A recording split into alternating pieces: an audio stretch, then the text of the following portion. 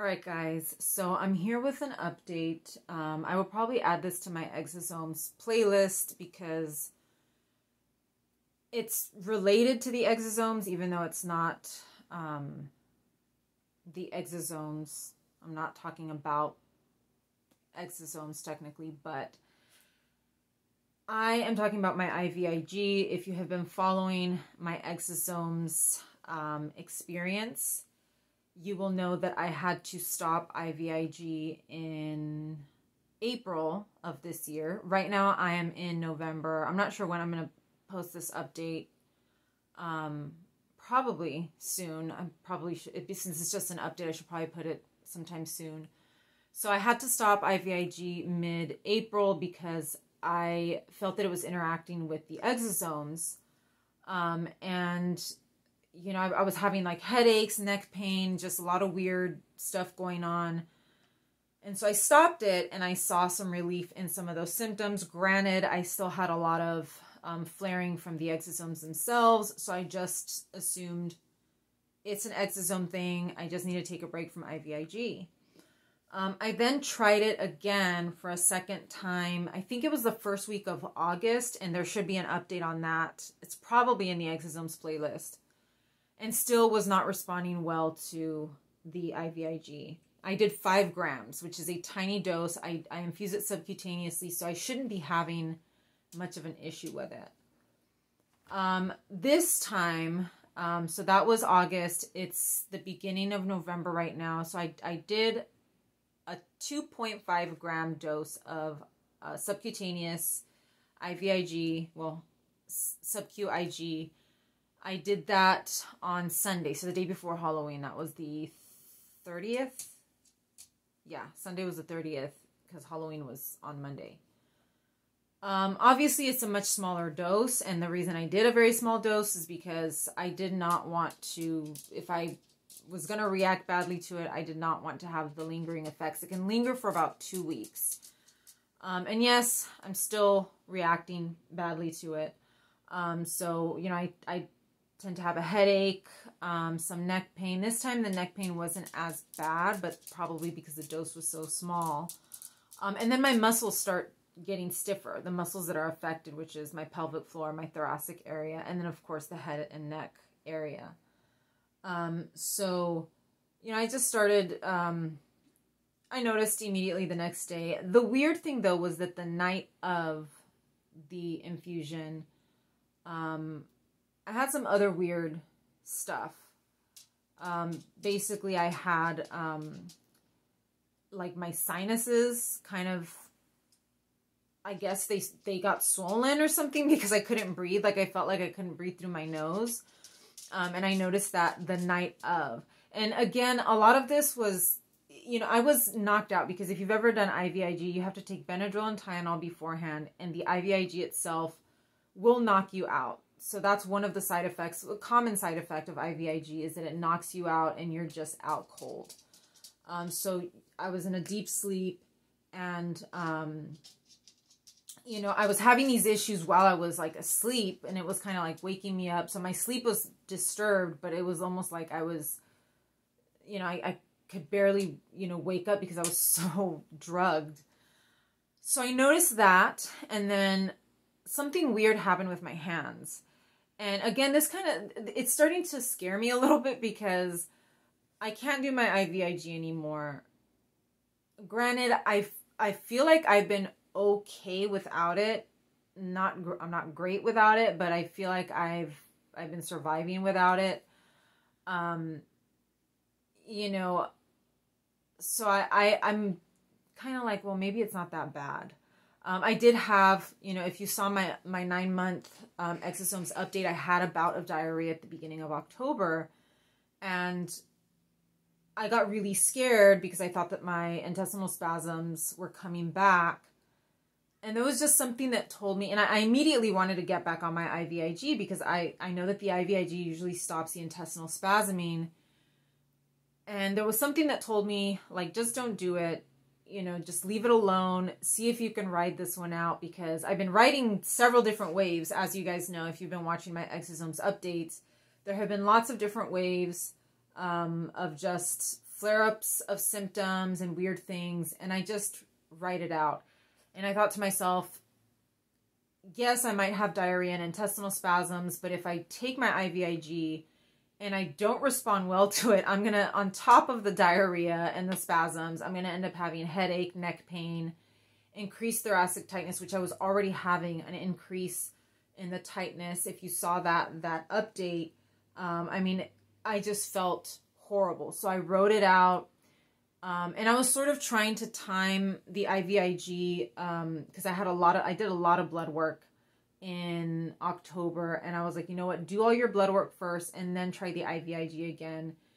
And so that kind of kept me from jumping back into it. And eventually, yes, I did start feeling better without the IVIG. I was still having some stomach issues, but it seemed to be coming down, and I was, feeling better without the IVIG. So I was like, okay. And I kind of saw what my sort of baseline would be without it. And I thought by the end of October, I was like, okay, I should try it. I'm going to try a very small dose.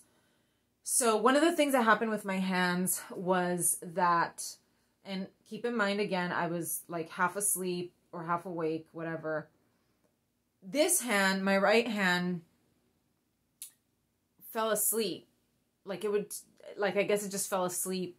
And it happened a few times because I remember waking up and then just like shaking my hand. And again, I'm like half awake and I immediately fall back to sleep as soon as I get my hand going again. But I recall that it seemed to keep falling asleep. It was really weird. And I don't usually, yes, it does happen, or it has happened to me before. I guess maybe if I'm like laying on my hand when I fall asleep. But it was very weird. The other thing that happened was my left hand, I remember waking up and my hand was like in a fist. And then when I tried to open that fist, my hand was hurting. Like my fingers were all hurting. So it hurt to like open my hand. And then I fell back to sleep. So I kind of thought like, did I dream that? Was I dreaming this stuff? And I don't think I was. Like I don't think I could make that up. I don't think I had any dreams that night. I was just dead asleep, but I recall that happening. And I guess, pain would wake you up. And of course I've had the fogginess, today in particular, even though it's already been like 3-4 days since the infusion. Obviously it's probably still in my system, and it takes a while from like when I did it in August, it took like 2 weeks for me to like write out whatever this reaction is. I'm hoping that this time it only takes me like 1 week, since it was like only, 2.5 grams. So I'm hoping by the end of the week that I will feel better. I've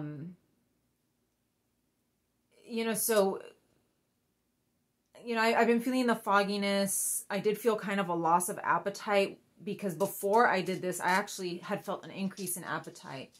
And so I have been feeling kind of a loss of appetite. So I'm not sure if that's the IVIG or if that's just normal fluctuation of whatever's going on with me. But I've had a little bit of leg pain, but I was having leg pain before anyways, on and off.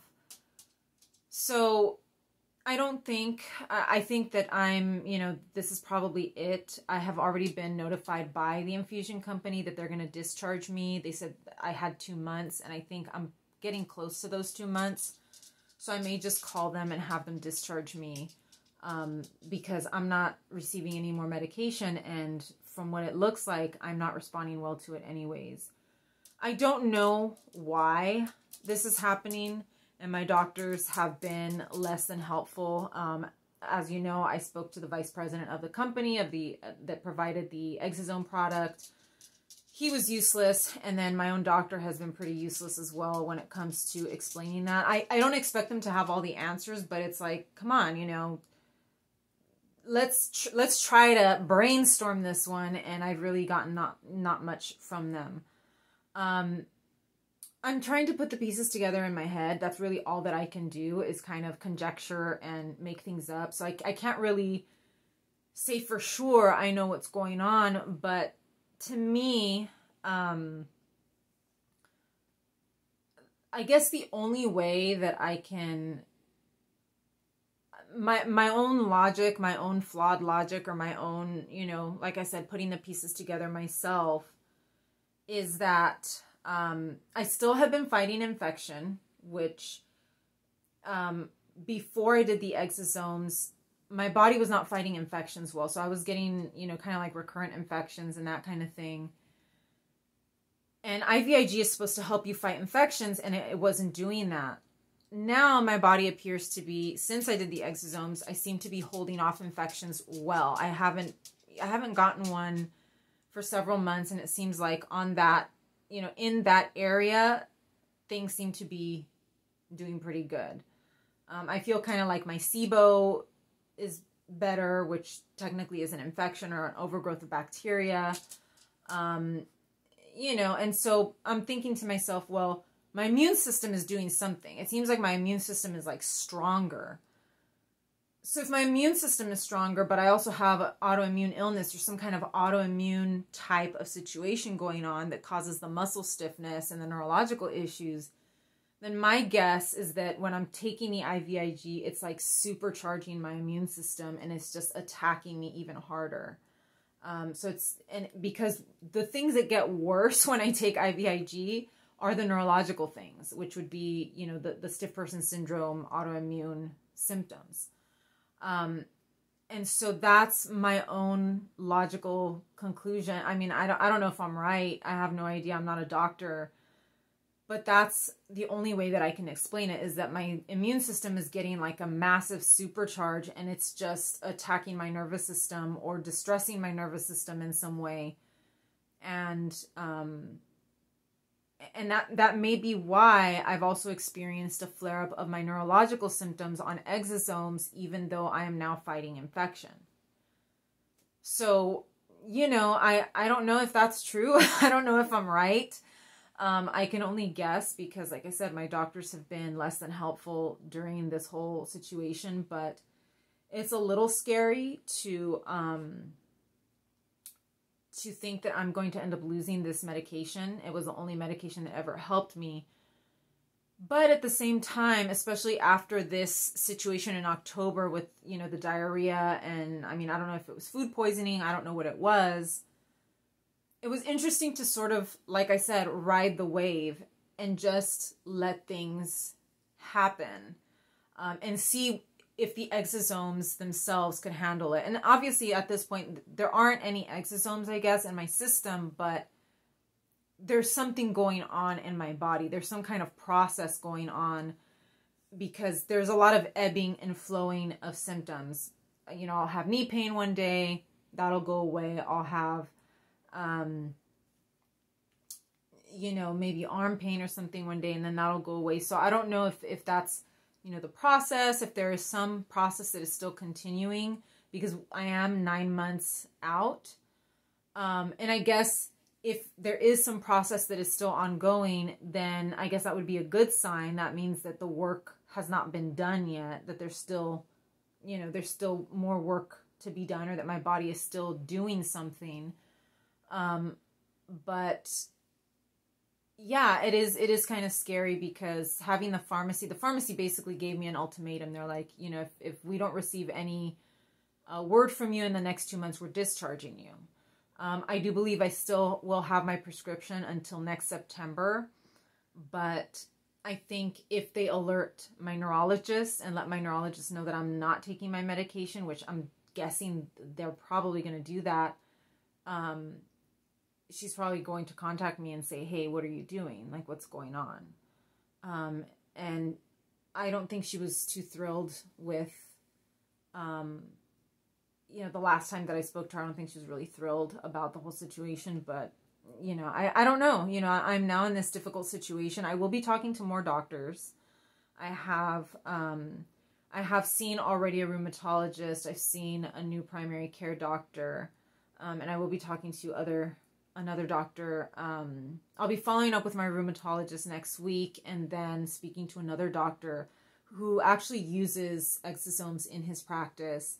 So I'm hoping that I could get some kind of clarity on what's going on, or maybe some encouragement, or maybe something, because my own doctors, you know, are not really, the people in charge are not really helping the situation. And I do think that it is their responsibility to do something, or at least to clarify what exactly is happening. And they're not doing that. So all I can do is guess. But I just wanted to post this for those of you out there that are on IVIG and that are considering doing exosomes. Or even I have seen questions in the exosomes group on Facebook, people that use like medical marijuana or CBD or other types of things, wondering if they will have to stop using that if they do exosomes. And I guess the answer to that question would be you might. You don't know how you're going to respond to exosomes, and if your body responds the way that mine has, you may just start rejecting you know, whatever medications have been helping you or that you've been taking. And it makes it difficult because I have nothing really to help with pain or to help with discomfort during this treatment. And it has been kind of painful. And that's saying a lot because severe pain is not really one of my symptoms. Although, you know, I've told you guys before, I have had severe pain. And there are a lot of other people, you know, especially people with SPS and Lyme disease. One of the main symptoms is severe pain. So if you don't have anything to help with that, you know, during this treatment, I think it can be pretty brutal. That's kind of what I'm sort of discovering on this journey. But anyways, I wanted to give you guys that update because it's important. And I feel like the IVIG journey is coming to a close. And it is scary, but I don't, you know, I kind of feel like before I did the IVIG this week, because obviously I'm feeling gross because of the IVIG. Right now I kind of have like a little headache and some neck pain. But before that, I was actually feeling, like I said, I was having increased appetite. And I kind of thought to myself, I think I'm in a good place right now where I'm not that scared of letting go of the IVIG. Granted, I don't know how long it's going to last. I don't know if I'm going to continue to have that appetite, if it's going to even get better, if I'm going to gain weight, because I'm still, you know, 2 pounds lighter than I was prior to doing the exosomes. So, you know, I kind of felt a little bit more confident because I rode out that whole situation in October. And I survived it and I actually started feeling better. But again, I don't know the permanence of all of this that has come out of the exosomes treatment. So that has yet to be seen. But anyways, this is a long update. Thank you guys for following me on this journey. I'm still going to have monthly updates.